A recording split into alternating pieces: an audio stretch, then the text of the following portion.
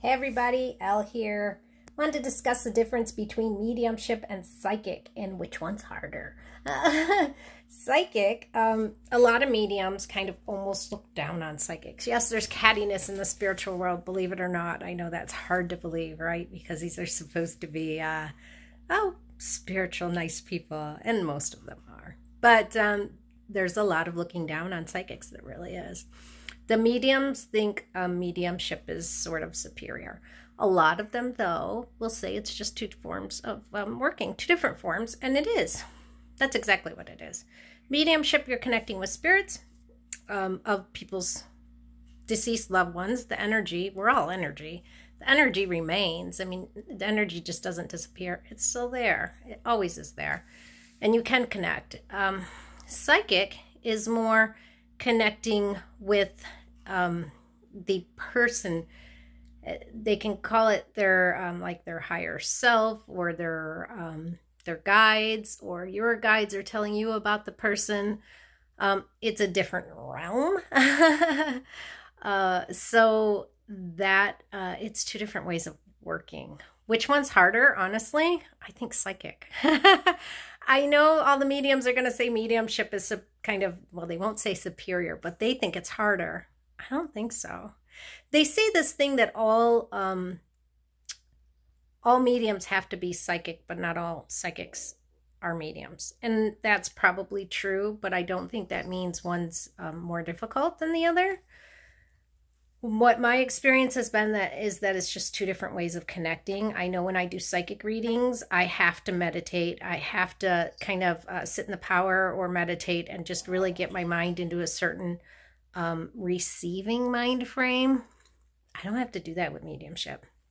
Mediumship, I can flip my mind just like that. I mean, even when like I just am at work and I just close my eyes for a few seconds, I can flip my mind. And maybe some people are just a little more connected or not. I don't know. But I haven't struggled so much with mediumship. It's the psychic part. And I know all of you see me do my psychic readings. And I get a lot of compliments for them. Thank you for those. But the psychic readings, if, you know, some days the information just flows through you. And that's what I always pray for before I do a reading, is that the information will just flow through me, and it won't be of me, but come through me.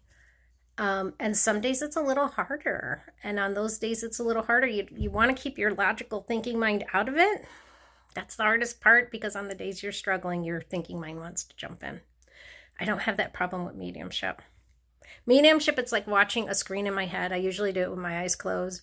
I'm like this. I'm watching a screen in my head, and literally I'm kind of either seeing through that person's eyes, I'm seeing around, or the person's taking me places and I'm kind of following them, and they're showing me things. And then those pictures, whatever I'm seeing or feeling, I also get their feelings.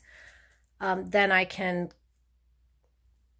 just talk about those things, and the person will get it. They'll make no sense to me a lot of the time, but the person's like, yes, I can totally understand that. All right. Some things seem so insignificant, but for the person, they're really, really significant. Go figure. So it's just two different ways of connecting. I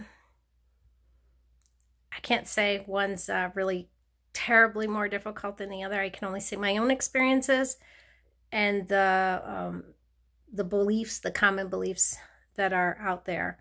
And I kind of don't follow those common beliefs. I think they're just two different realms of working, and we all have certain gifts, and your gifts lie where they lie. Whichever realm that is. All right, take care, everyone. Bye.